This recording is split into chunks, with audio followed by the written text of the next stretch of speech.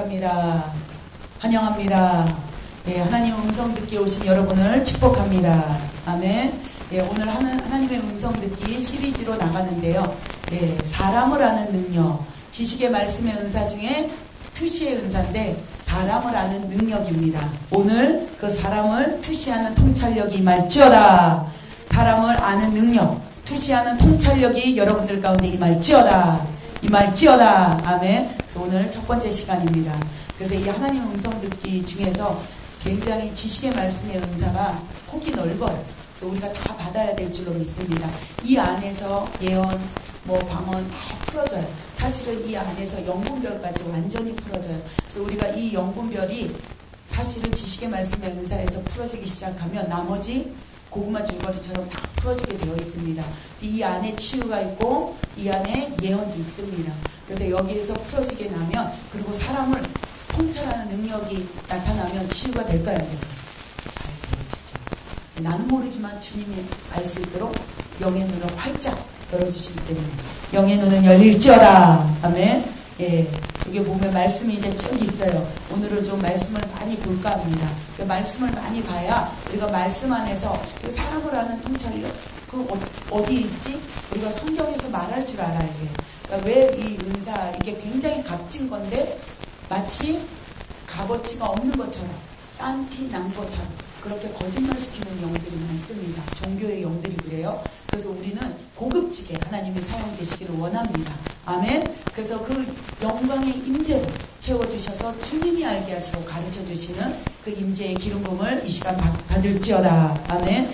예, 먼저 누가복음 6장 39절부터 49절까지 보겠습니다. 누가복음 6장 먼저 펼치세요. 39절부터 45절까지. 근데 제가 이 구절을 다 읽으면 너무 지루합니다. 그래서 지금 참고는 하시고 간단하게 주시는 예시만 보시고 지나가면 될 것 같습니다. 이제 그 나머지는 이게 다 보시는 것은 집에 가셔서 한번 다 찾아보시면서 다시 한번 복습하면 아주 좋을 것 같아요. 세상에서 공부를 할 때 아이들에게 가르치잖아요. 근데 먼저 뭐예요? 예습과 복습을 계속 시키죠. 반복한 아이가 공부를 훨씬 잘해요. 왜 반복을 시켜요? 세상은 여기에 남게. 근데 우리는 어디에 남게? 신비에 남게. 신비에 새겨지게. 돌판에 새겨지지 말지어다. 돌판은 여기에요. 돌판은 여기에 세워지는데 신비는 가슴입니다. 가슴에 새겨지시기를 주님의 이름으로 축복합니다. 그래서 예습과 복습이 중요합니다. 그래서 오늘은 지금 이 말씀을 볼 때 저의 눈을 뚫어지게 쳐다보셔야 돼요. 같이 볼 때 또 말씀을 보고. 왜냐하면 눈을 볼 때 영의 눈이 열려집니다. 그래서 동일한 그 영과 눈이 마주칠 때 영의 것들이 심겨질 줄로 믿습니다. 그래서 39절에 보면 또 비유로 말씀하시되 소경을 인도할 수 있느냐? 둘이 다 구덩이에 빠지지 아니하겠느냐? 그렇죠. 소경을 못 인도해요. 그런데 마치 지금 우리 예수 믿는 우리 교회, 한국교회가 너무 많아요. 근데 마치 소경을 이끄는 것 같이 하나님 나라는 없고 자기네끼리 훔쳐 잘못되고, 그리고 마치 하나님은 멀리 계셔, 하늘에 계셔. 그래서 그냥 내가 필요할 때 사용만 하면 돼. 그럴까요? 아니죠. 항상 우리와 함께 하시는 주님, 임마누엘의 주님, 엘카이의 주님, 모든 상황 가운데 함께 하시는 주님, 임재하시는 주님, 영광으로 나와 동행하시는 임마누엘. 그것을 영어로는 엘카일이라고 합니다. 히브리 원어의 엘카일의 주님, 그 영광으로 우리 가운데 임하십니다. 그래서 그분이 함께 하시면 잘 되든지, 그러니까 우리는 이렇게 생각해요. 그분이 함께 하시면 무엇이든지 잘 된다. 맞지만 틀려요. 틀리지만 맞아요. 이 희노애락 가운데. 그래서 나중에 제가 기름 부음에 대해서 그 전에 제가 많이 풀어놨는데 지금 동영상에 보니까 또 없더라고요. 여러분 이 기름 부음에 대해서 많이 아셔야 돼요. 그래서 기름 부음에 10몇 가지가 있어요. 기름 부음이 계속 기름 부음을 받고 나타나는 현상들. 여러분들이 헷갈리는 게 뭐냐? 기름 부음을 받았는데 자꾸 문제는 생기고 뭔가 더 어려워지는 것 같은 어떤 고난의 고비가 있어요. 다윗도 그랬어요. 다윗도 한 번의 기름 부음, 두 번의 기름 부음. 아멘. 세 번째는 다윗의 나라가 왕성하여지더라. 아멘. 예, 우리도 마찬가지. 이 기름 부음을 받는데 가는 길이에요. 여러분 쭉 가세요. 예, 지성소로까지 들어가려면 뜰을 지나야 돼요. 아멘. 예, 우리 신앙도 다 그 성막이 우연히 이 땅에 오게 하신 게 아니에요. 하늘의 모형대로 모세의 성막이 지어졌어요. 그래서 그 성막을 보면서 우리가 그냥 뭐 성막 기도하고 그런 게 중요하지 않아요. 기도는 다 혼이 될 수 있어요. 또 매일 해도 그거 팩이 안 돼요. 제가 해봤어요. 안 되더라고요. 그게 중요한 게 아니고 영을 끌어들여야 돼요. 영을 끌어들여야 돼요. 주님의 영이 오고 내가 변화돼야 돼요. 그래서 뜰신앙에서 성소신앙으로, 성소신앙에서 지성소신앙으로 들어가셔야 돼요. 그것이 신부이고 용세입니다. 네, 성화되어져야 돼요. 영화보험까지 가는 거예요. 처음에 우리가 구원 얕게 받아요. 그런데 거기서 멈춰있으면 안 돼요. 지금 많은 교회들이 멈춰있어요. 내가 예수를 영접해. 그때는 뭔가 약간의 첫사랑을 느꼈어요. 근데 첫사랑을 회복하자 이렇게 많이 얘기해요. 그 첫사랑 가지고 절대 안 돼요, 여러분. 첫사랑에서 더 성숙한 사랑으로 들어가셔야 돼요. 여러분, 부부가 오랫동안 살다 보면 날마다 좋기만 하죠? 네, 날마다 축복만 받죠? 날마다 할렐루야 놀렐루야 그러죠? 아니에요. 그쵸? 점점점 처음에는 너무 좋아. 그게 첫사랑이에요. 맨 처음에는 뭔가 겉신앙이에요. 주님 만나니까 뭐든지 되는 것 같지만 겉신앙이 있어요. 뭔가 뜨거운 맛도 느껴지고 그 사랑도 느껴져요. 그리고 뭔가 주님의 그 사랑을 막 맞고 알 때가 있어요. 예, 철부지 사랑. 그런데 그거 조금 지나고 나면 성숙한 사랑으로 가려면요 반드시 통과해야 될 조건들이 있습니다. 그래서 우리가 이 하나님, 이 바로 사람을 아는 능력이 뭐냐? 사람과 사람 누가 먼저 알아야 되냐? 내 안에서 이제 먼저 알아야 돼요. 근데 풀다 보면 또 내 안이 나옵니다.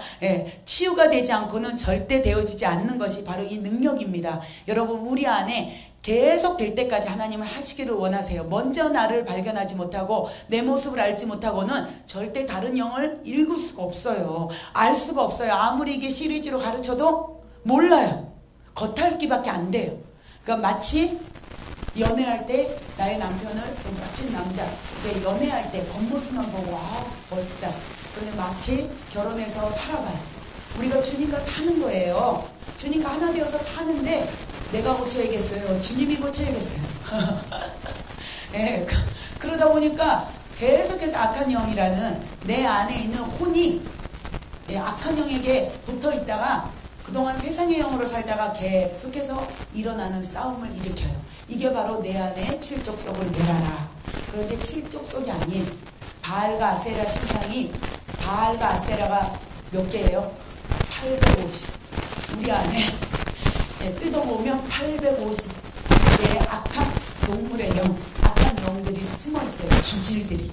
그래서 뭐 몇 가지의 기질, 몇 가지가 아니에요. 바알과 아세라가 다 우리 안에 숨어있어요. 850가지의 악한 영들이. 그래서 그걸 그냥 낱낱이 하면은 시간이 엄청 오래 걸리기 때문에 붉은 거부터 탁탁탁. 근데 먼저 여러분이 구해야 될 것은 예수 그리스도. 예수 그리스도. 예수 그리스도. 주님의 영광을 놓치면요 850까지 맨날 그거 청소하다가 끝나요. 인생 맨날 자책하다가 끝나요. 하나님을 놓치지 마세요.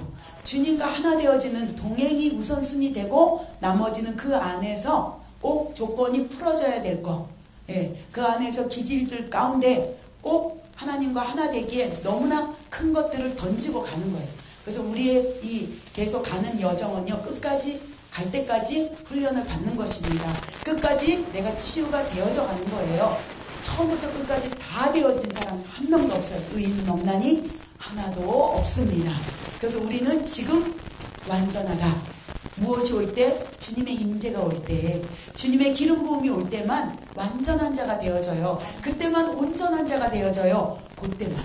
그래서 이것이 유지가 쭉 되어질지어다. 이것이 길게 유지가 되어질지어다. 프로테지로 따지면 사역자는 70% 이상을 항상 유지할지어다. 안 되면 51% 이상으로도 되어질지어다. 왜냐하면 49% 되면 짐승이 돼요. 51%는 시소의 원리처럼 약간이라도 올라가기 때문에 인자로 주님이 쳐주세요. 그런데 아직 가야 될 길이 멉니다. 그래서 그 길에 가다 보면 계속해서 어떤 악한 영들이 계속 뿌려놓은 씨앗들을 계속 청소하면서 가는 겁니다.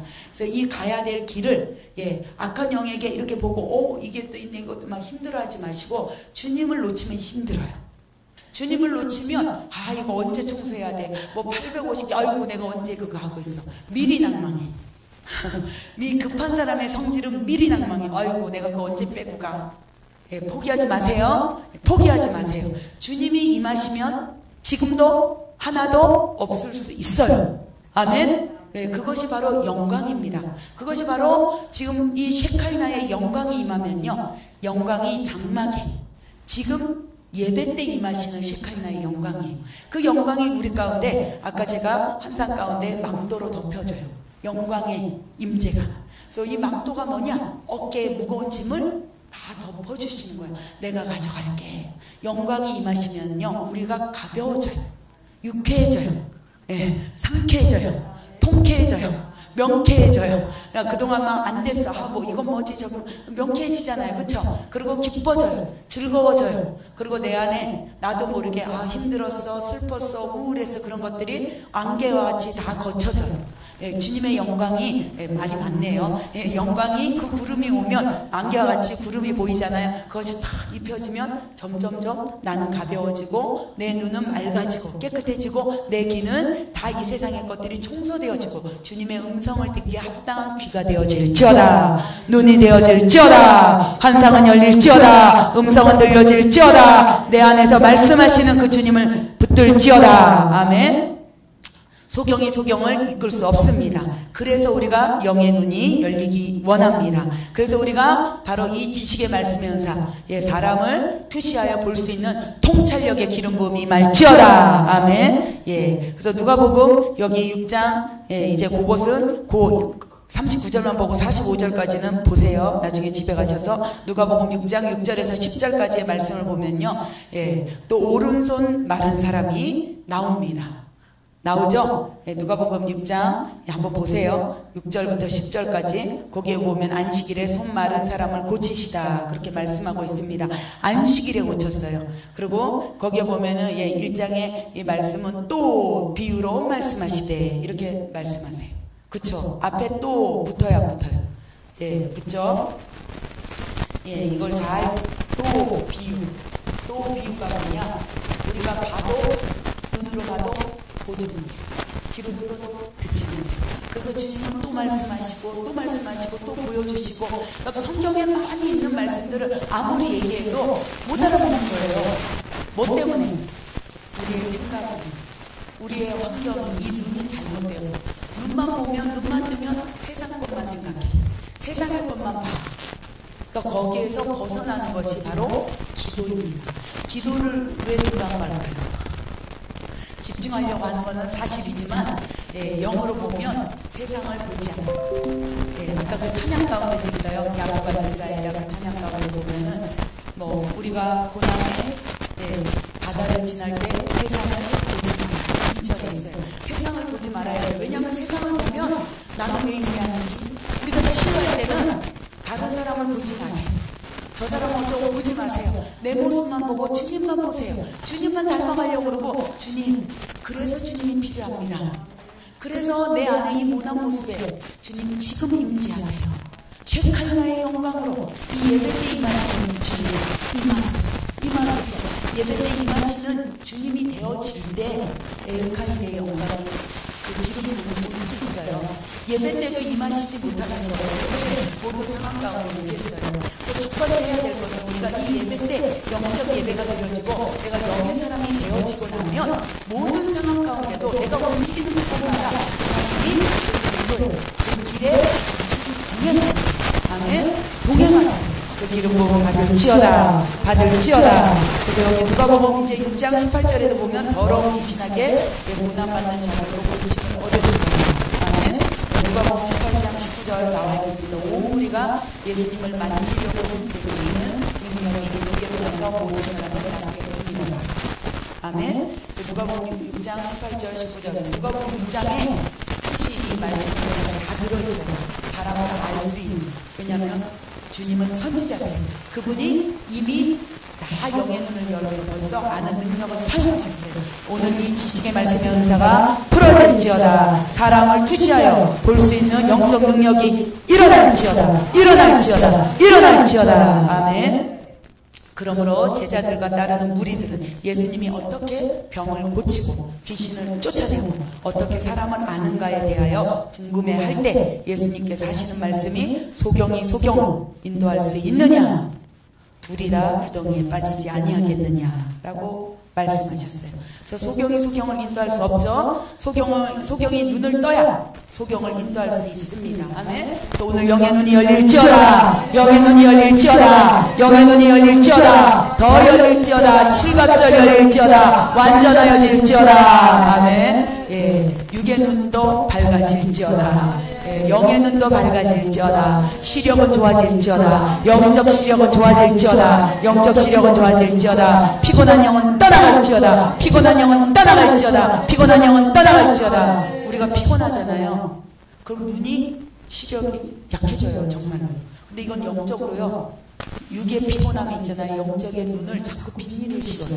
그래서 육의 눈도 안 보이잖아요. 안개 낀 것처럼 뭔가 비닐이. 제가 이렇게 사역을 할 때 보면 항상 이렇게, 지금 여기에 계신 분들이 없네요.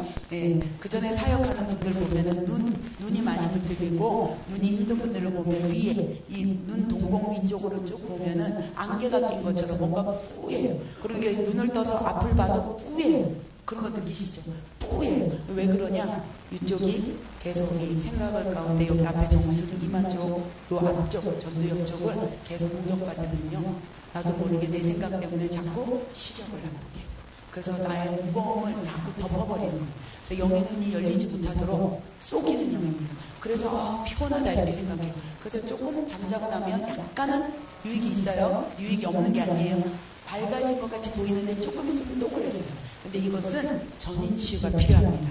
여러분이 기름 부음을 받잖아요. 그리고 사역을 받을 때 뒤통수 뒤쪽에 보면 여기 눈, 예, 바로 이제 이렇게 머리카락이 있는데 그 맨 끝에 뒤쪽 양쪽에 이렇게 쭉 내려오는데 고기를 딱 잡으면 거기에 예, 영육간의 시력이 좋아져요. 그래서 계속 사역할 때도 마찬가지고 제가 그렇게 많이 만지잖아요. 거기는 필시 어깨에 무거움이 많은 사람들은 다 누르게 돼 있어요. 그래서 오늘 치유받으시기를 주님의 이름으로 축복합니다. 그래서 여러분들이 내가 눈이 뿌옇고 뭔가 힘들다 그러면 빨리 거기를 계속 예수비하면서 기도하면서 만지세요. 그러면 정말 피곤이 떠나가고 치유가 일어나고 눈이 맑아지고 깨끗해져요. 머리도. 그러면 주님의 이상, 주님이 주시고자 하는 그 생각들이 들어올 줄로 믿습니다. 그래서 우리가 왜 하나님의 그 주님의 능력, 주님의 생각, 그 주님이 주시는 기름 부음을 못 받냐? 예배를 드리지 않으면 내가 묻어있는지 몰라요. 저도 그래요. 이 기도할 때 예배 가운데 하나님이 임하시고 나면 내가 많이 묻어있었구나, 내가 이렇게 피곤했었구나, 그걸 알아요. 그냥 피곤하다는 그냥 뭉뚱그리 하나만 아는데 기도할 때 주님이 다 가르쳐줘요. 이것 때문에 그러고 이것 때문에 그러고. 피곤한 것이 기도하면서 몸을 움직이고 나면, 털어지고 나면 깨끗해져요. 명료해져요. 그럴 때 기도할 때 하나님의 음성이 들리고 귀가 열리고 눈이 열립니다. 그리고 주님이 무엇을 가르쳐줘요. 그래서 제가 뭘 결정할 때 나도 모르게 혼적으로 움직이게 돼 있어요. 사람은 누구나. 그런데 기도할 때 하나님 가르쳐주는 거는 더 정답해요. 더 정확해요. 기도하고 찬양할 때 하나님 이렇게 하라는 마음이 순간 딱 와요. 그걸 붙들지어다. 그걸 붙들지어다. 그걸 붙들지어다. 너무 신령하게 막 사랑하는 내 딸아 이것은 이렇게 하도록 하여라. 이렇게 하지 않아요. 그렇게 안 하시고 그냥 순간순간 내가 생각이 없을 때 막 찬양을 하고 기름 부음을 받고 막 기도를 하는데 갑자기 뭐가 탁 떠올라요. 느끼셨죠? 탁 떠올라요. 그럼 이건 뭐지? 그리고 버리지 마세요. 제발. 많이 음성을 들어요. 다들. 근데 왜 실행이 안 되어지고 왜 못 듣는다고 생각하냐? 놓쳐버리는 거예요. 이거 내 생각이지. 잡생각은 떠나갈지어다. 그러지 마세요. 기도하고 충만할 때 탁 떠오르는 것은 하나님이 너가 이렇게 하기를 원해 라고 어떤 영적이든 육적이든 어떤 길을, 우리가 문제가 있잖아요. 육적인 문제도 있습니다. 그 문제를 해결할 때는 문제 가지고 먼저 기도하지 마세요. 문제 가지고 기도하다 보면 답이 안 나와요. 그럴 때 기도 응답 받는 거는 위험해요. 자기 생각이 더 들어갈 수 있어요. 그럴 때 문제를 탁 내려놓으세요. 그리고 그 문제를 조금 멀리 내려놓으세요. 세 발자국 뒤로 물러가세요. 물러가고 난 다음에 주님을 높이세요. 그리고 나는 문제를 주님 앞에 내려놨으니 주님만 높이는 거예요. 찬양하고 기도하고 그분을 마음껏 임재해 주님 내 안에 오세요. 주님을 모셔드립니다. 내 안에 주님이 필요합니다. 그러면서 막 그분을 높이고 아까 찬양처럼 영광 영광 어린 양 예수, 그는 존귀와 능력을 받기에 합당하신 분, 그분의 영광이 필요합니다 라고 고백하고 기도를 막 하잖아요. 그럼 하나님이 아까 그 문제를 그냥 다 놓고 있을 때 어느 순간에 탁 떠오르게 해요. 주님을 기뻐할 때, 가벼워졌을 때, 그러면 이 문제는 이렇게 해결하면 되는구나. 그냥 나도 모르게 저는 성격이 급해요. 이미 두기 전에 입으로 벌써 팍 내뱉어요. 입에다가 확 담아주세요. 그래서 제가 말해놓고 제가 깜짝 놀란 거예요. 왜? 제 말이 아니기 때문에, 제가 생각했던 말이 아니기 때문에. 그래서 이거구나 말하고 난 다음에 이거구나. 그래서 제가 문제를 제기할 때 여러분들에게도 항상 내가 먼저 말하고 문제를 물어봐요. 그러니까 재치가 있는 분들은 그 문제를 정확하게 팡 말할지어다. 그게 맞는 거예요. 그래서 저도 모르게 문제를 제기할 때는 항상 정답을 먼저 얘기했기 때문에 바로 그 앞에서 찾으시기를 축복합니다. 그런데도 왜 모르냐? 딴 생각을 하고 있으니까 순간순간. 딴 생각은 떠나갈지어다. 영은 깨어날지어다. 영은 깨어날지어다. 영은 깨어날지어다. 아멘. 그래서 실제로 이게 여기서 보면은 누가복음 6장 39절 45절, 누가복음 6장 6절에서 10절, 누가복음 6장 18절에서 19절, 그리고 누가복음 6장 40절에도 이렇게 말씀하는 것을 쭉 찾아보시고요. 또 이제 요한복음 3장 1절, 거기에 누가 나오냐? 니고데모가 나옵니다. 그래서 예수님의 행하시는 표적에 대해서 궁금해했던 니고데모가 보고 압니다. 당신이 선지자로서이다. 아멘. 니고데모가 지금으로 얘기하면 무슨 총회장 정도 되죠. 그 정도 돼요. 그냥 교회 목사님 정도가 아니에요. 그런데 이 니고데모가 말씀도 가르치고 아주 모든 것을 다 갖춘 분 중에 하나예요. 그런데 막 엉뚱한 소리 하죠. 혼적인 얘기 하죠. 육적인 얘기 하죠. 예수님과 대화를 하는데 대화가 됐어요, 안 됐어요? 안 됐어요. 뭐라 그랬어요? 막 그러면 거듭나야 되냐 물어보니까 뭐라 그래요? 엉뚱하게. 그럼 뱃속에 또 들어가야 됩니까? 그분이 그냥 평신도가 아니에요. 그만큼 지금도 그런 거예요. 선지자인지도 몰라보고. 근데 이 니고데모를 통해서 하나님이 가르쳐주는 거예요. 주님이. 그런데 이 니고데모가 주님에 대해서 너무 궁금했어요. 근데 결국 니고데모가 영이 열렸을까요? 안 열렸을까요? 열렸습니다. 아멘. 열렸습니다. 처음에 엉뚱한 소리 하더니 나중에 열렸어요. 왜? 요한복음 19장인지 21장이 끝인가요? 거기에 나와요. 예수님이 죽으시고 그 장사 지낼 때 니고데모가 나타나요. 그때는 나타나는 이유는 뭐냐? 니고데모가 영의 사람으로 변화된 거예요. 변화된 거예요. 나는 죽고 내 안에 예수 그리스도만 나타날지어다. 모략을 가지고 왔다라는 것 같아요. 향품을. 나는 죽은 거예요. 그러니까 영이 거듭났죠. 아멘. 우리도 그렇게 되어질지어다. 그래서 안 되던 것이 어느 순간에 확 되어집니다. 한 번만 죽으세요. 그래서 제가 우리 교회 오시는 분들한테 그동안 죽는 거에 대해서 연습을 해서 오늘 한 번만 죽어. 제발 죽어. 안 죽기 때문에 왔다가 확 튕겨져 나가는 거예요. 한 번만 죽잖아요. 그러면요 그 사람이 길이 열려요. 죽음의 길이 열려요. 그러고 나면 가시덤불과 엉겅퀴를 가도 내가 한 번 죽고 나니까 두 번 또 죽을 수 있어요. 세 번 또 죽을 수 있어요. 그래서 영의 사람이 되는 거예요. 한 번, 두 번, 세 번, 네 번 계속해서 죽다 보면 이제 점점점 겸손한 사람, 사랑의 사람, 내성질, 개성은 죽고 하나님의 인격으로 변화되어질지어다. 아멘. 그렇게 되어지는 것입니다. 근데 이 한 번 죽는 게 쉽지 않아요. 왜 그러냐? 원수가 딱 붙들고 있기 때문에. 벌써 이미 주님이 예정한 걸 알기 때문에. 그래서 우리는 포기하지 마시기를 주님의 이름으로 축복합니다. 아멘. 요한복음 4장 7절에도 사마리아 여자가 나옵니다. 그래서 이 사마리아 여인, 우물가의 여인 나와서 인생의 목마름에 대해서 계속해서 주님과 대화를 했어요. 그래서 예수님께서는 이 여인을 금방 하셨어요. 안 봐도 다 알아요. 그쵸? 하도 많은 목사님들이 설교를 많이 했어요. 영원히 목마르지 않는 바로 생수에 대해서 주님이 말씀하셨어요. 그러고 난 다음에 이 여인이 나중에 영의 귀가 펑 뚫리고 영의 눈이 활짝 열렸습니다. 아멘. 예, 그동안 인생의 목마름, 그리고 막 처음에는 가짜물, 예, 혼적인 물, 지식의 물, 예, 지식의 말씀, 이게 율법에 가지고 막 계속 변론한 거예요. 사마리아 여인이 예수 안 믿는 사람이 아니었어요. 하나님 믿는 사람이었어요. 예수라기보다. 그러니까 예수님을 못 알아봤지. 하나님은 믿는데 예수님은 못 알아봐. 우리가 다 그래요. 영의 눈이 안 열리면. 그리고 영의 사람을 어떻게 해요? 던져요. 돌로, 율법으로. 그래서 맨날 거기서 맞아 죽으면 큰일 나요. 그래서 얼른 피하셔서, 예, 율법이 던져져서 돌이 오면 얼른 피하시고 예수님처럼. 그리고 다시 주님께 패스.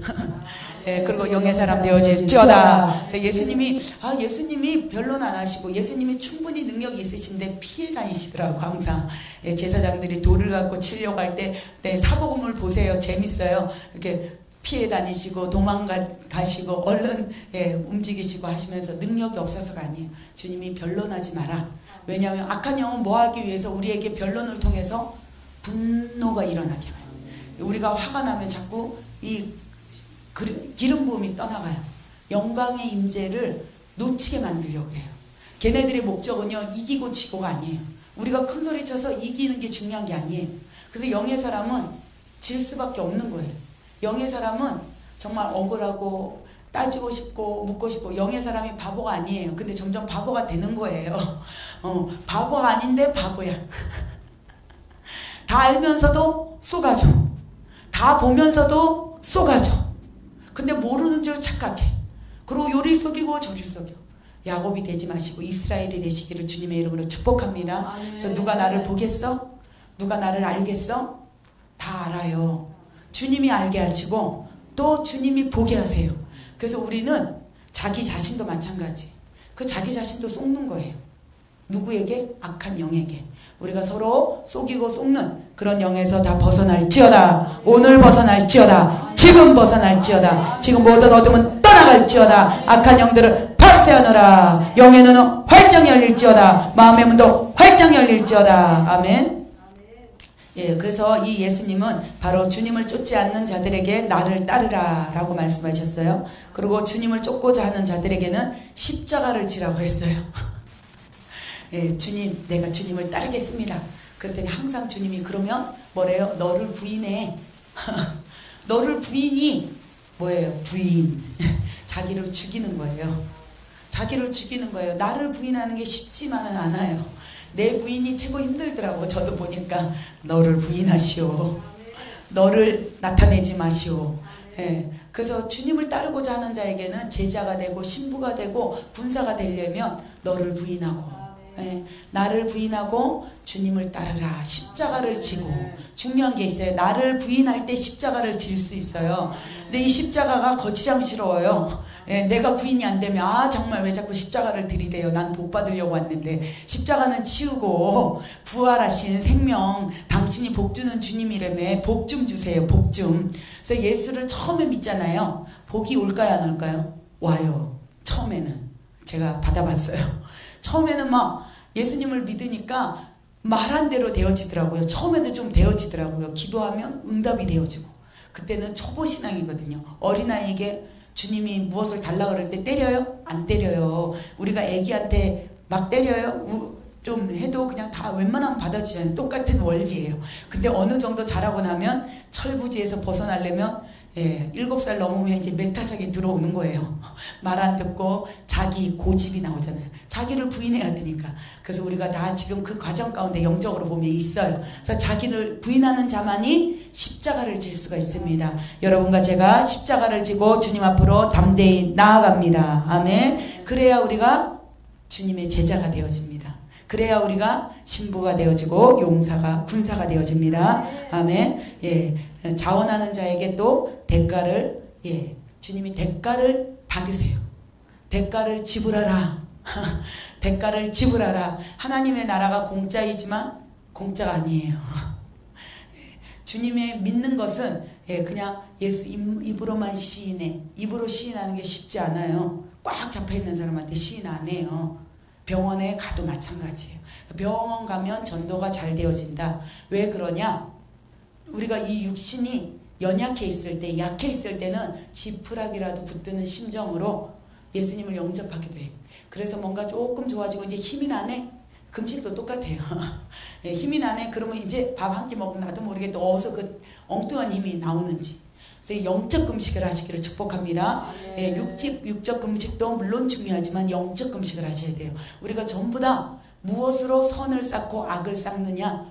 입에서 속에서 나오는, 예, 이게 영적 금식이에요. 속에서 나오는 것으로 더럽다라고 주님은 말씀하세요. 입으로 들어가는 것이 더러운 게 아니고 여기서 나오는 것이 더러운 거예요. 그래서 우리가 영적 금식을 할 때 내 안에 더러운 것이 나오지 않도록, 그래서 그것이 기름 부음이고 바로 보혈의 능력이고 대가를 지불하는 능력입니다. 예, 얼마나 나도 모르게 막 말하고 싶잖아요. 그리고 억울하면 호소하고 싶잖아요. 이 대가를 지불하시기를 축복합니다. 그리고 또 더디 따라오는 자에게는 죽은 자의, 바로 죽은 자에게 장사하라. 죽은 자는 죽은 자에게 맡겨. 그러니까 주님이 나를 따라오 그러니까 뭐라 그래요? 내가 지금 내 부모 이것도 장례도 치러야 되고 할 일이 많은 거예요, 우리가. 예, 누가 제가 이제 지금 얘기하니까 또 어느 분이 예시가 떠올라요. 신학교 다닐 때 어느 분이, 그분이 공무원이셨어요. 그리고 뭐 공무원은 계속해서 어찌됐건 달만 채우면 계속 나오잖아요. 예, 그러니까 그 공무원 자리가 너무 귀한 거죠. 예, 월급이 계속 세상의 물질과 연결되니까 내가 그 아이가 졸업하면 대학 가면 뭐하면 아직도 못 갔더라. 왜 그러냐? 이것은요, 이 사명은요 쉽지 않아요. 원수가 사명의 길 쉽게 택도 없어요. 못 가게 해요. 어떻게든 발목을 잡고 늘어지고요. 어떻게든 하나님의 사명을 이루지 못하도록 계속해서 늦추는 거예요. 공격하는 거예요. 그래서 늦추는 목적이 뭐냐? 포기하게 만들려고, 낭망하게 만들려고, 절망하게 만들려고, 주님을 부인하게 만들려고, 십자가를 지지 못하게 만들려고, 그리고 죽지 못하게 만들려고. 그래서 하는 행동입니다. 그래서 우리가 거기에 말려들지 마시기를 축복합니다. 그래서 원수는 그렇게 하지만 주님은 아니야. 오늘 이 몇 가지의 이 조건들이 있어요. 그것을 잘 여러분들이 숙지하셔서 그것을 내 안에 신비에 새겨서 그렇게 살아가시기를 주님의 이름으로 축복합니다. 아멘. 예, 그래서 예수님은 사람들이 주님을 필요로 해서 나왔는지, 주님을 시험해 보려 나왔는지 알았어요? 몰랐어요? 아셨어요. 그래서 주님을 테스트하기 위해서 나왔는지. 예, 우리도 그래요. 예수 믿는 우리들이 우리가 테스트를 당하는 게 아니고 감히 우리가 주님을 테스트를 해. 그래서 주님 이거 이렇게 해주면 하고요. 테스트일 수 있어요. 주님 정말 살아계세요? 살아계시면 저 이거 해주세요. 이거 하는 거 봐서요. 위험한 겁니다. 예, 한두 번은 또 해주실 수도 있어요. 주님은 사랑이 많으셔서. 그런데 그것을 계속해서 우리가 잘못 사용하면 안 됩니다. 그래서 예수님의 사역은 효과적이었어요. 아멘. 예, 그래서 우리가 예수님이 사역한 것처럼 그대로 또 하시기를 축복합니다. 자꾸 그래서 사복음서를 많이 읽으세요. 주님은 어떻게 일하셨나? 주님은 무엇을 위하여 하셨나? 그리고 주님은 무엇 때문에 하셨냐? 우리가 잘못, 제가 이렇게 사역을 하다 보니까 딜레마에 빠질 때가 있어요. 무엇이냐? 그 사람을, 이게 악한 영은요 불쌍하게 보여요. 여러분 여기에 속지 마세요. 악한 영이요 악어의 눈물이라고 들어보셨어요? 악어의 눈물. 악어의 눈물. 예, 모르면 집에 가서 찾아보세요. 예, 그 눈물을 통해서 불쌍하게 보이는 거예요. 뭐 이 악어의 눈물을 간단하게 얘기하자면 악어가 먹이가 딱 보였어. 근데 그 먹이가 자기에게 먹히려면 좋게 하는 게 아니고 확 무섭게 하는 게 아니고 막 눈물을 뚝뚝뚝 보이면서 위험한 상황인 것처럼 거짓말로 속이는 거예요. 그래서 먹잇감이 자기도 모르게 그 악어에게 가까이 이렇게 와서 불쌍해 보이니까 그랬을 때 그냥 갑자기 확 하고 먹어버리는 거예요. 그거예요, 그거. 악어의 눈물. 그래서 이 원수가 하는 일이에요. 그래서 우리가 사역자가 딜레마에 빠질 때가 뭐냐? 불쌍해 보여요. 그리고 긍휼해 보여요. 자, 내가 아니면 안 될 것처럼, 목사님이 아니면 안 될 것처럼 꼭 치료해 주세요. 꼭 치료해 주세요. 막 그러면서 막 눈물로 호소하는 그런 사람들이 있더라고요. 근데 결국 끝이 안 좋아요. 그 사람은 무엇을 위하여 왔나?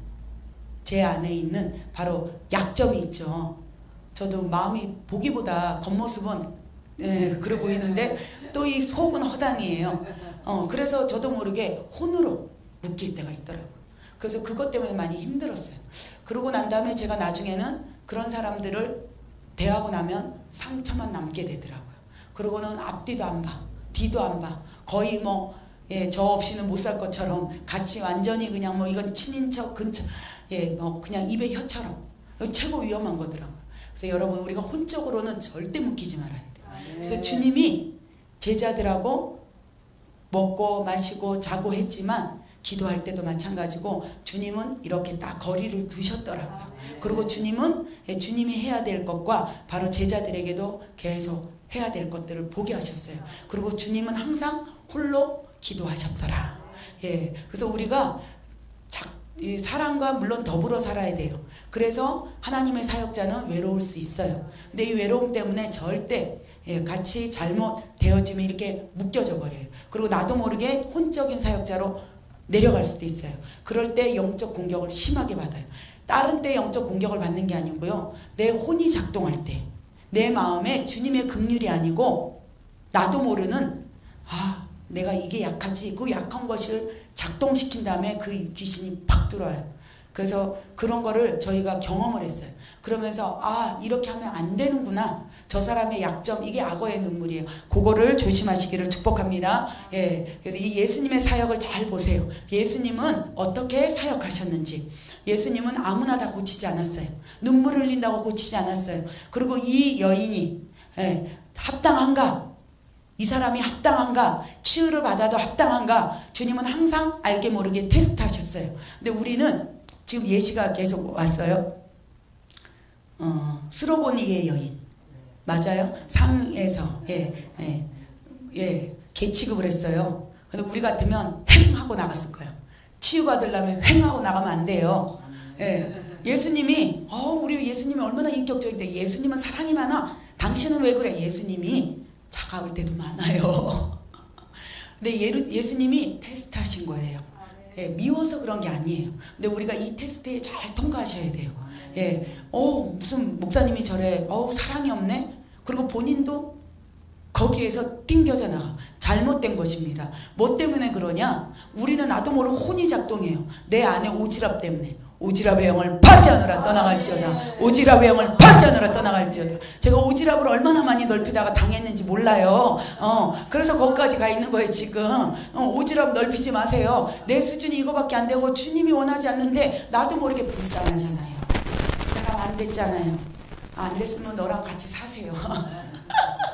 그게 아니에요. 예수님이 절대 그런 게 원하는 게 아니에요. 예수님은 항상 이 사람이 치유가 될 것인가 안 될 것인가 미리 한번 테스트 하셨어요.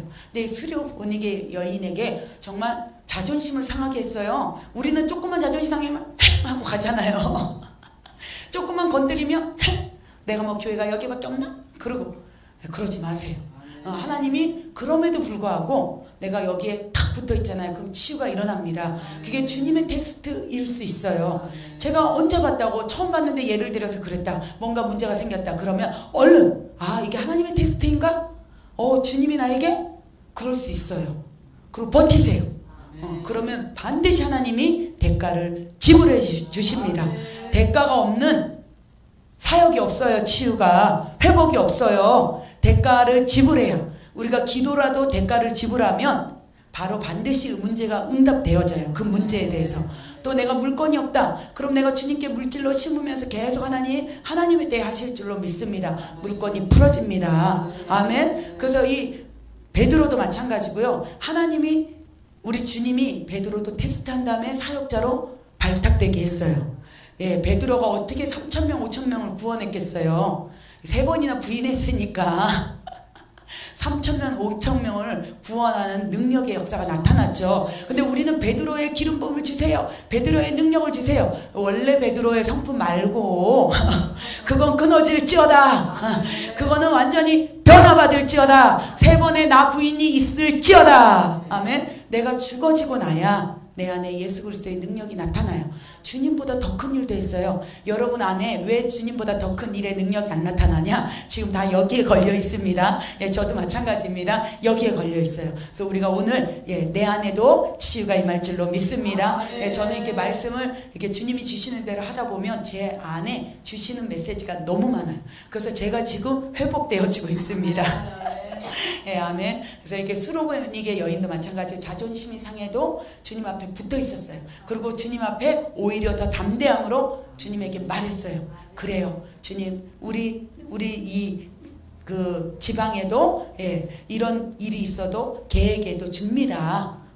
주인이 개 부스러기, 땅에 떨어진 부스러기도 먹입니다. 어쩜 예시를 그렇게 그 여인이 지혜롭게 잘했는지. 그래서 지혜의 근본 되시는 우리 주님을 우리 안에 모셔야 됩니다. 그래서 우리 환경에 이런 문제가 있어요. 자존심을 상하게 할 때가 있어요. 주님이. 저에게도 마찬가지. 그런데 그때 팩하다 하지 마시고 그 저한테 얘기하는 거 팩하다 하지 말고 주님이 주시는, 주님이 무엇을 원하는지 목적을 따라가시기를 주님의 이름으로 축복합니다. 그래서 예수님이 테스트했을 때 통과하고 나면 치유가 일어납니다.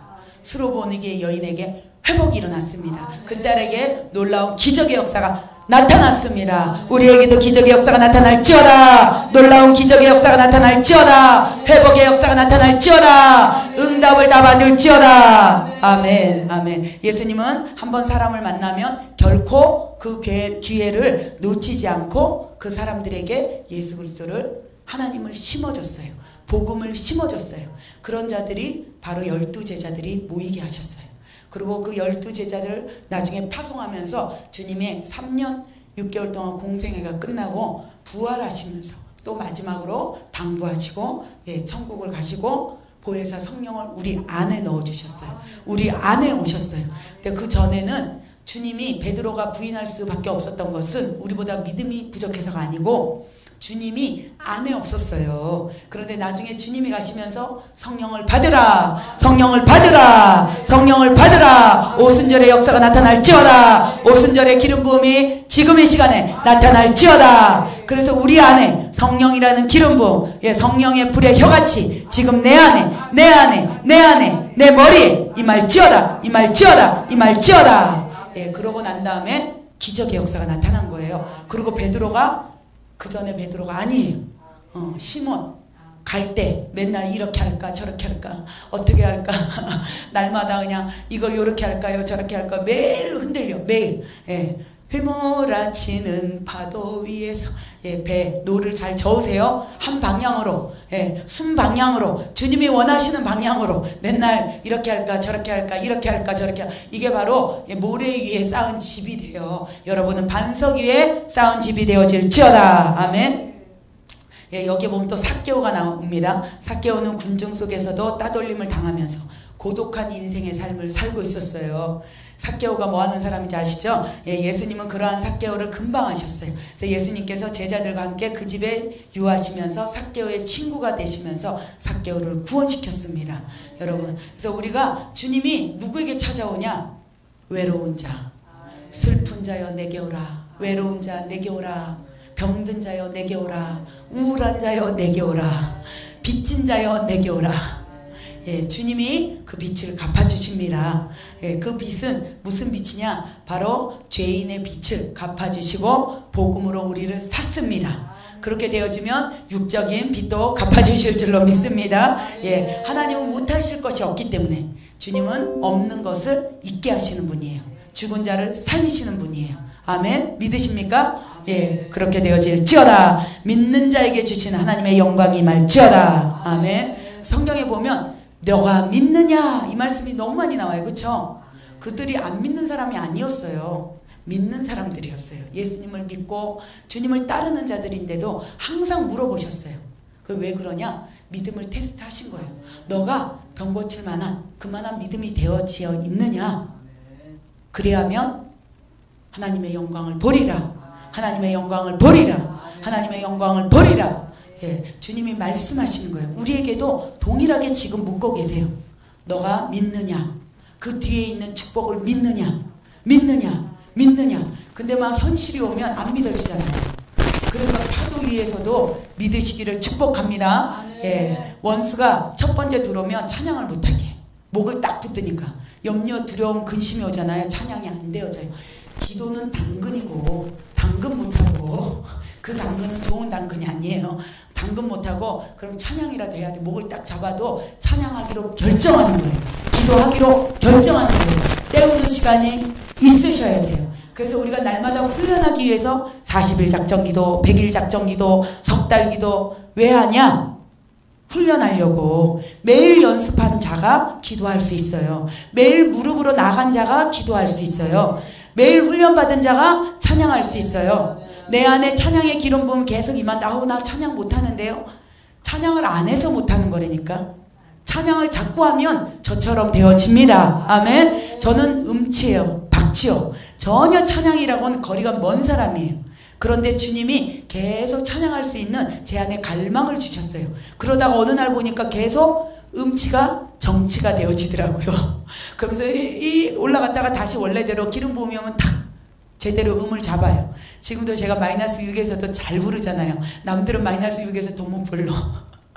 근데 하나님이 저는 저음이에요. 근데 저보다 높은 음이래요. 높지 않아요. 그런데 주님의 기름 부음이 오잖아요. 낮은 음이 높아지기도 하더라고요. 근데 저는 몰라요. 근데 그 기름 부음이 언제 오냐? 찬양할 때 기름 부음이 올 때 그 옥타브의 목소리가 나와요. 정말 신기한 것은. 근데 지금도 은혜가 떨어지잖아요. 그 목소리가 안 나온다니까요. 집에서 이렇게 하려고 해도 잘 안 나와. 근데 충만하면요.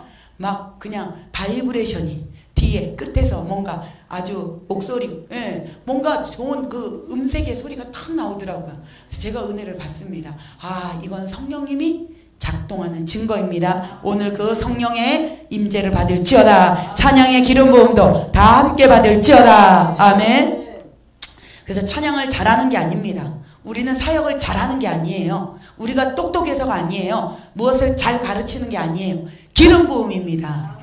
영광입니다. 기름 부음입니다. 영광입니다. 다 받을지어다. 기름 부음과 영광의 임재로 충만한 이 시간에 지금 받을지어다. 받을지어다. 받을지어다. 아멘. 예. 또 요한복음 8장 1절에서 12절에 보면 누가 나오냐? 가늠한 여인이 나와요. 그곳에 보면 그 여인은 가늠하다가 현장에서 잡혔어요. 그래서 율법주의자들은 그 여인을 뭐라고 해요? 돌로 쳐서 죽이려고 했어요. 왜냐하면 율법에 그렇게 쓰여 있었어요. 예, 그 율법을 지키지 않으면 하나라도 율법에. 그런데 예수님이 그 율법을 온전케 하셨어요. 그리고 지금 이 가짜 율법, 너희들이 겉신앙으로, 보여지는 신앙으로, 외모만 보는 그 신앙을 파하셨어요. 주님이 율법을 파한 것은 잘못된 겉신앙을 파한 거지 온전케 하시는 거예요. 그 율법의 주인이신 하나님이 안에 계시기 때문에 온전케 하시러 오신 것입니다. 예수님이 곧 하나님이세요. 그 하나님은 곧 성령 하나님이세요. 창세기 말씀하시는 것처럼 우리가 우리의 형상대로 사람을 만들자. 바로 그 우리가 성부, 성자, 성령인 줄 믿습니다. 아멘. 그래서 이 두려움에 떨고 있는 이 여인에게 예수님께서는 딱 아셨어요. 두려움의 영을 파쇄하노라. 그러면서 이 여인이 얼마나 두려웠겠어요. 그런데 그 주님이 그 두려움을 다 제거시켜줬어요. 주님의 방법으로. 그러면서 성경에 거기에는 뭔가 땅에다 글을 썼다라고 해요. 근데 그 글이 뭐 어떤 분은 너희들이 죄 있으면 없어라, 뭐 율법의 말을 또 썼다, 뭐 그렇게 얘기를 하고 있는 분들이 있는데, 몰라요. 통계적으로 보면 각자 주님이 주시는 계시를 받으시기를 축복합니다. 그런데 뭔가 율법주의자들에게 저는 이제 그렇게 생각했어요. 지금 주시는 잠깐의 생각은 그들 지금 대표들이 끌고 왔죠. 누구에 의해서 왔어요. 그 여인이. 근데 그 누구 몇 명의 제가 봤을 땐 죄를 적은 것 같아. 그게 정답일 것 같아요. 지금 그 몇 명 있잖아요. 끌고 온 대표. 이 사람은 지금 안 되겠어요. 그리고 그냥 담대함으로 지켜온. 근데 주님은 다 아시는 분이잖아요. 어젯밤에 너가 무엇을 했는지. 어떤 영화 제목과 같아요. 어젯밤에 한여름밤에 너가 무엇을 했는지 나는 알고 있다. 그러면서 주님이 아마 거기다가 아무도 모르는 혼자 있을 때 저지른 그 죄를 거기다 적은 것 같아요. 그러니까 전부 다 놀란 거예요. 그러고 난 다음에 주님이 뭐라고 그랬어요? 죄 없는 자부터 먼저 돌로 쳐라. 그렇게 얘기했어요. 그러니까 나이든 늙은 사람부터 한 사람. 왜 늙으면 늙을수록 죄가 많기 때문에 그런 거예요. 근데 그게 영적으로도 보면 오래된 사람, 예수 믿은 지 오래됐다라는 장딱들을 얘기해요. 교회에서 문제를 일으키는 분들이 그 교회에 금방 다닌 사람들이 아니에요. 거의 교회에서 무리를 일으키는 분들은 그 교회에 아주 오랫동안 섬기고 봉사했던 사람들이에요. 예, 그런 사람들이 항상 문제를 일으키고 새로운 사람들을 가만 안 둬. 그리고 막 장딱이 괴롭혀. 그래서 내쫓아. 그리고 목사님 사랑을 최고 많이 차지하려고 그래요. 위험한 겁니다. 갑자기 왜 글로 가는지 몰라요. 주님이 하실 줄로 믿습니다. 그래서 여기에서도 마찬가지예요. 오래 나이 드신 늙은이부터 먼저 죄가 많은 자부터 서서히 빠져나간 거예요. 그러면서 결국 주님이 그 여인을 구원의 복을 주셨어요. 그러면서 당부하셨어요. 뭐라고? 다시는 죄짓지를 마라. 우리가 바로 이 회개라는 것은, 바로 그 회개에서 돌이킨다는 것은 그 길로 다시는 가지 않는 거예요. 다시는 가지 않는 거예요. 그리고 내가 잘못된 것이 있다라면 물론 우리가 또 실수할 수 있어요. 또 넘어질 수 있어요. 네, 그 넘어졌다 할지라도 넘어져서 회개하고 다시 일어나세요. 그러다 보면요, 점점점 죄가 줄어들 수밖에 없어요. 제가 경험하면서 느낀 거예요. 그 죄가 똑같이 일어나진 않아요. 3일 동안 그랬다라면 이틀 동안 그랬다면 하루. 제가 그전에는 막 우울증이 왔다 그랬잖아요. 한 달 반, 일주일, 적어도 며칠. 지금은 1시간도 안 있어. 왜냐하면 원수가 막 속에서 그래요. 원수가 너 얼마나 좋아하는지 알겠니? 네가 지금 그런 거 원수가 좋아해. 그럼 맞아. 이런 벌떡 일어나요. 그래서 그 어둠의 영은 떠나갈지어다. 우울한 영은 떠나갈지어다. 내 환경을 통해서 그 원수들은 공격하기 때문에 여러분 그 엘카일의 영광을 받으시기를 축복합니다. 그래서 이 장막, 지금 이 예배 때 임하시는 셰카이나의 영광이 가득 채워지면서 이제 나가면서도 다른 사람에게 영광의 운반자가 되시기를 축복합니다. 그래서 나는 목사님을 만나면 왠지 기분이 좋아. 권사님을 만나면 왠지 기분이 좋아. 누구를 만나면 왠지 기분이 좋아. 막 그런 기분이 좋은 사람이 되시기를 축복합니다. 왜 그러냐? 하나님의 임재가 있어서 그래요. 여러분 안에 주님의 마음이 있어서 그래요. 긍휼의 마음이 있어서 그래요. 사랑의 마음이 있고 그분의 마음이 있잖아요. 그러면 나도 모르게 자석과 같이 착 붙더라. 떨어지지 않더라. 그리고 말만 해도 치유가 일어나더라. 아멘. 꼭 머리에 손 안 얹어도 되고요. 꼭 가슴에 손 안 얹어도 돼요. 그냥 대화만 해줘도, 그냥 말만 해줘도 치유가 일어납니다. 내 안에 있는 영광이, 기름 부음이 풀어질지어다. 내 안에 영광의 임재로 더 풀어질지어다. 셰카이나의 영광, 엘카일의 영광이 풀어질지어다. 아멘. 그래서 예수님께서는 벌써 다 아셨어요. 선지자이기 때문에 알고 사역하셨습니다. 그래서 이것이 무엇이 되어지냐? 여러분, 능력 전도가 되어져요. 능력이 있어야 영혼을 구원할 수 있습니다. 요즘엔 그냥 말로만 예수 믿으세요. 안 믿어요. 그거 믿으면 너나 잘하세요. 그렇게 얘기해요. 그리고 가까운, 알죠? 옆에 있는, 어저께도 제가 계속 얘기했어요. 근데 왜 그러냐? 나도 모르는 죄들 때문에 그래요. 내 안에 나타나는 모난 모습 때문에 그래요. 그래서 전도는, 능력 전도가 무엇이냐? 바로 그 사람을 아는 거예요. 그리고 그 마음을 이해해주고 용서해주고 용납해주고, 그때 얼른 물으세요. 주님, 저분은 어떻게 할까요? 주님, 무엇을 원하세요? 항상 물어보세요. 여러분 모든 상황 가운데 주님과 동행하고 그분이 주인이라면 여러분 뜻대로 하지 마시고 내 뜻대로 마시고 주님 뜻대로 하옵소서. 아멘. 그래서 모든 상황에도 항상 물어보세요. 왜냐하면 주인이 누구예요? 주님이에요. 거기서 이제 답이 나와요. 내 마음대로 하면 내가 주인인 거예요. 내가 하나님이에요. 근데 내 모든 상황을 주님께 맡기고 그분께 물어보면 그분이 주인이신 거예요. 주님이 무슨 뜻이냐? 주인님. 주인님. 주님의 신부라면 신랑이신 주인을 꼭 모시고 다니시기를 주님의 이름으로 축복합니다. 누가복음 또 6장 40절에 보면은요, 여기에 예수님처럼 사람을 알 수 있는 게 나옵니다. 제자가 그 선생보다 높지 못하나 무릇 온전케 된 자는 그 선생과 같으리라. 그 선생과 같으리라.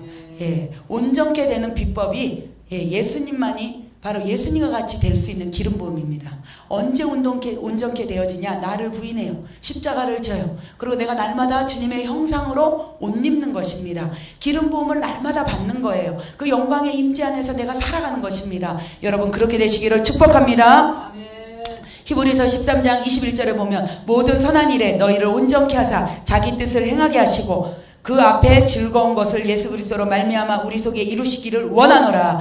영광이 그에게 세세무궁토록 있을지어다. 아멘. 우리가 모든 선한 일에 온전케 되면 주님의 뜻을 행할 수 있는 자가 되어집니다. 그 앞에 즐거운 것들이 예수 그리스도로 말미암아 우리 속에서 이루어질 줄로 믿습니다. 이루어질지어다. 모든 소망하는 것들 이루어질지어다. 예수 그리스도 안에서 이루어질지어다. 예수 그리스도 안에서 자유할지어다. 모든 문제는 예수 그리스도 안에서 회복되어질지어다. 회복되어질지어다. 증가가 일어날지어다. 증가가 일어날지어다. 축복이 임할지어다. 아멘. 영혼육이 회복되어질지어다. 아멘. 예, 고린도후서 13장 11절. 예, 시간이 없어서 빨리 가겠습니다. 마지막으로 말하노니 형제들아 기뻐하라. 온전케 되며 위로를 받으며 마음을 같이하며 평안을 할지어다. 또 사랑과 평강의 하나님이 너희와 함께 계시리라. 거룩하게 입맞춤으로 서로 문안하라. 바울 사도의 마지막 권면의 말은 온전케 되는 것입니다. 아멘. 예, 사도 바울이 마지막에 고백한 건 온전한 것에 대해서 얘기했어요.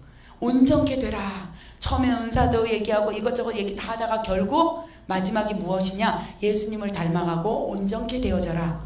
예, 사도 바울이 고백이에요. 그래서 이 사도 바울의 최고의 고백이 뭐냐? 나는 날마다 죽고 주와 복음을 위하여 목숨을 버리겠노라. 또 중요한 거, 나는 주와 복음을 위해서 관제로 드리겠노라. 이 관제가 뭐냐? 관유가 뭐냐? 나를 완전히 내가 없는 거예요. 으깨는 거예요. 여러분 제가 기름 부음 얘기했죠. 기름 부음이 뭐예요? 목사님 매일 기름 부음 얘기하는 기름 부음, 참기름, 들기름 예, 식용유 뭐 다 마찬가지예요. 기름 부음, 폐식용유도 기름 부음이에요, 여러분. 근데 폐식용유는 더러운 기름 부음이에요. 그걸 받잖아요. 우리가 영혼육이 죽어요. 그래서 잘못된 기름 부음을 받으면 그래요. 가짜 선지자, 거짓 선지자, 자기의 이권 때문에, 자기의 유익 때문에, 자기 것 때문에 자기 단체를 운행해요.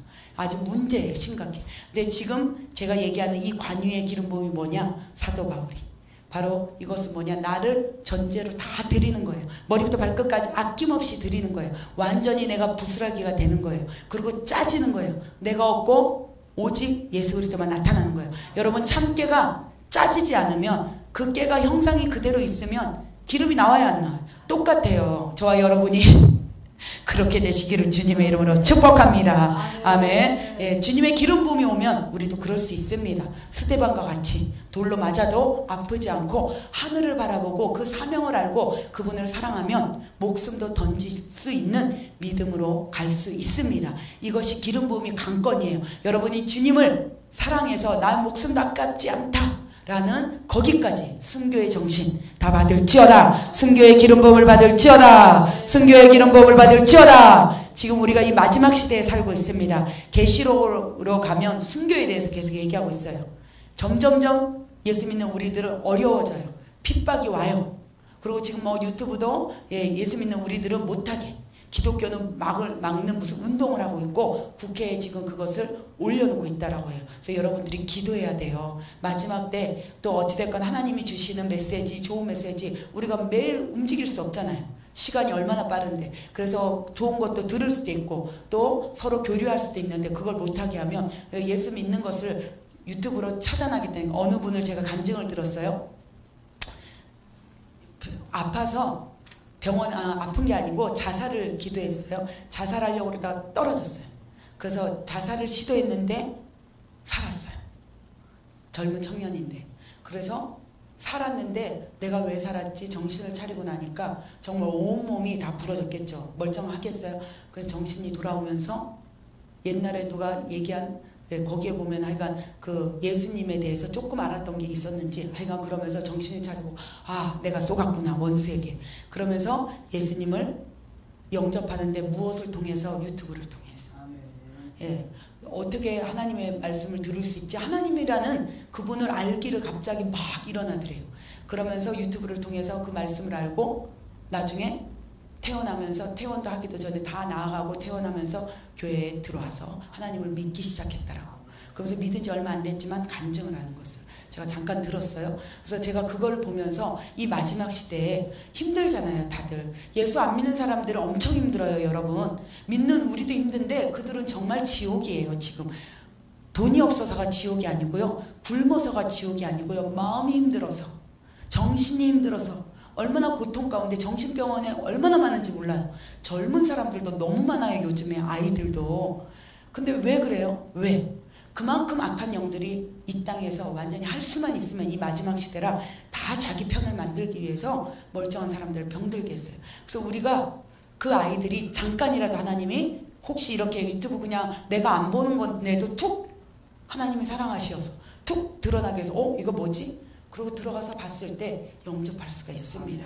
그래서 제가 그걸 보고도 그럴 수 있겠구나, 중요한 거구나 그 생각을 했습니다. 저와 여러분이 바로 이 능력 전도가 되시기를 축복합니다. 그래서 제가 지금 능력 전도를 하고 있어요. 이것을 통해서.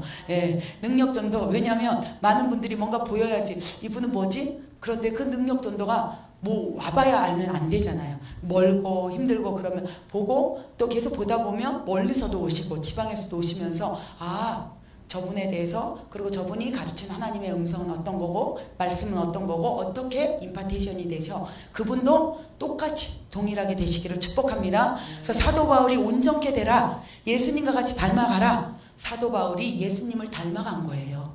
그래서 사도 바울도 나같이 닮아가라 그러면서 계속 그 디모데에게도 가르쳤어요. 그래서 저에게도 하나님이 붙여준 영적 제자들이 저와 같이 닮아가기를 축복합니다. 그래서 저도 더 지금 닮아가고 있습니다. 주님을 더 닮아가고 있습니다. 우리는 끝까지 주님을 놓치지 않고 닮아갈 때 점점점 하나님이 그 제자는 또 제자를, 또 그 제자는 그 제자를 계속 영혼들이 회복되어질 줄로 믿습니다. 그래서 이 땅까지, 온 땅까지 바로 복음을 전해질 때 예수님이 속히 오리라, 속히 오리라, 마라나타 주 예수여 오시옵소서, 속히 임하시옵소서, 지금 오시옵소서. 아멘. 지금 오시옵소서. 작아졌어요. 지금 오세요 주님. 저는 이 세상에 의미가 없어요. 정말이에요. 의미가 없어요. 막 사는 게 지옥입니다 진짜. 인생에 이런 것들이 왜 이렇게 믿는 자들끼리 서로 힘들어야 되고, 믿는 자들끼리 왜 시기 질투해야 되고, 왜 믿는 자들끼리 경계해야 되고, 왜 믿는 자들끼리 서로 미워하며 이렇게 살아야 되는지 저는 모르겠어요. 하나님, 믿는 게 무엇입니까? 어제도 제가 계속 물었어요 주님께. 믿는 게 무엇입니까? 아무것도 아닌 사소한 일에 목숨 걸고 사소한 것에. 그래서 우리는 정말 주님 오세요, 오세요. 주님 내 안에 임하세요. 주님 없으면요 살 소망이 없어요. 정말 주님이 필요합니다. 주님 내 안에 임하소서. 나를 다스려 가소서. 내 안에 주님의 사랑을 더 주세요. 더 예수님과 같이 품을 수 있는, 예수님의 살을 찢었어요. 근데 그 살을 찢는데도 그를 축복했더라고요. 주님 내가 그 믿음이 되게 해주세요. 지금 제가 안 돼요. 더 되게 해주세요. 그 기도를 했습니다. 고린도전서 1장 10절 형제들아 내가 우리 주 예수 그리스도의 이름으로 너희를 권하노니 나 같은 말을 하고 너희 가운데 분쟁이 없이 같은 마음 같은 뜻 온전하게 합하여라. 아멘. 이렇게 되기를 원하십니다. 주님이. 예수 믿는 우리들이 믿는 사람들도 하나가 되지 못해요. 배 짓는 사람이 많으면 배가 산으로 간다라고 그러죠.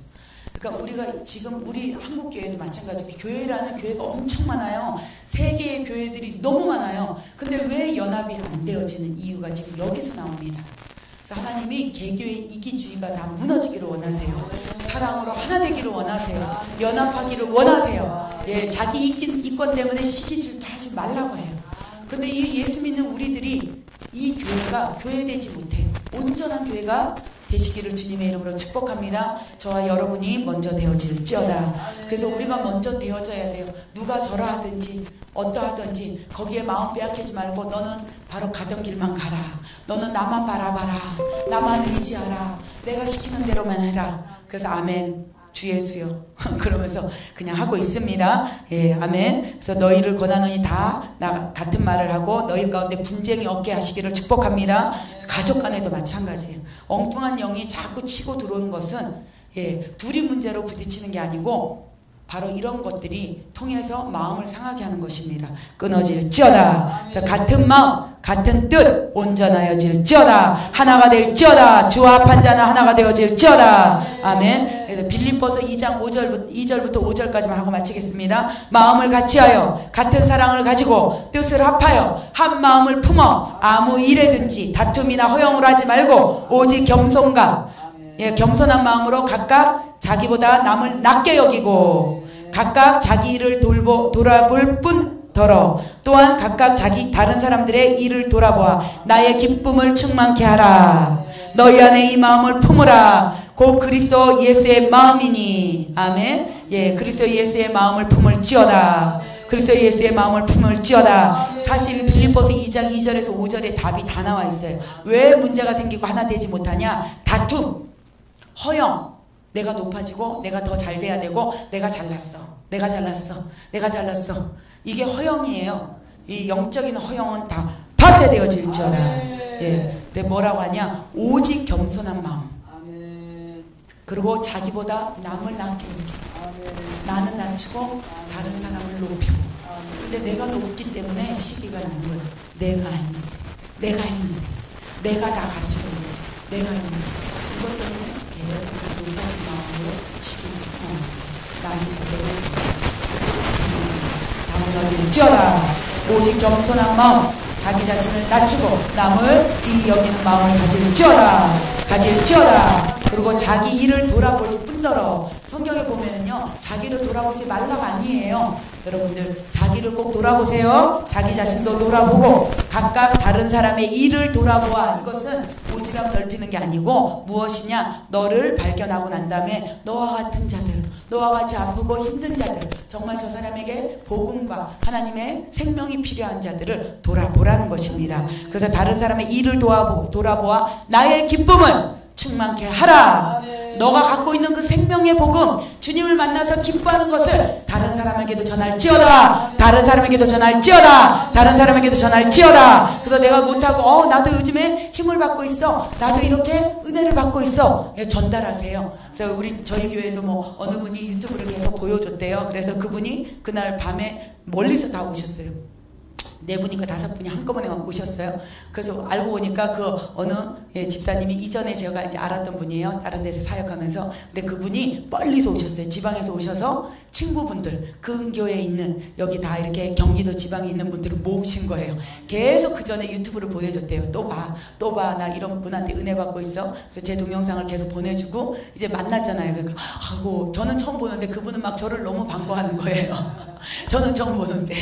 그래서 나는 모르지만 그분은 저를 잘 알아. 항상 봤기 때문에. 예, 그리고 제가 이제 멀리 있는 고대 이스라엘 백성들에게 이렇게 현실을 멀리 떠난 그런 설교를 하지 않습니다. 저는 구사, 대화체, 소통하는, 주님의 영이 현현하는, 그리고 지금 제 안에서 일하는, 그것을 소통하는 예배예요. 대화하는 예배예요. 그 예배를 드리고 있기 때문에 그럴 때 치유가 일어나는 거예요. 멀리 있는 고대 얘기하다 보면 예수님의 성경 얘기를 하지 말라는 거 아니에요. 예시도 들어야 되지만 내 안에 지금 일어나는 그 얘기를 하잖아요. 그러니까 가까워지는 거예요. 그러고 난 다음에 치유가 일어나는 겁니다. 그래서 나 목사님도 그렇게 힘들지 몰랐어요. 그분이 그러더라고.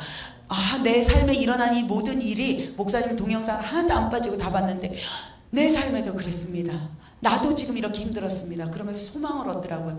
저는 하나님이 그 한 사람을 일으키는, 또 어떤 한 사람을 위해서 지금 하고 있습니다. 그래서 열심히 하는 저에게 여러분들도 계속해서 힘을 합쳐서 서로 협력하여 선을 이루시기를 주님의 이름으로 축복합니다. 우리 안에 예수 그리스도의 마음을 갖기를 원합니다. 온전히 하나가 되게 하시는 우리 주님을 바라보며 나아갑니다. 이 시간에 우리가 주여 삼창하며 기도하겠는데요. 바로 이 사람을 아는 능력 가운데, 오늘 이 말씀 가운데서 선지자의 영이신 예수 그리스도의 영이 내 안에 임할지어다.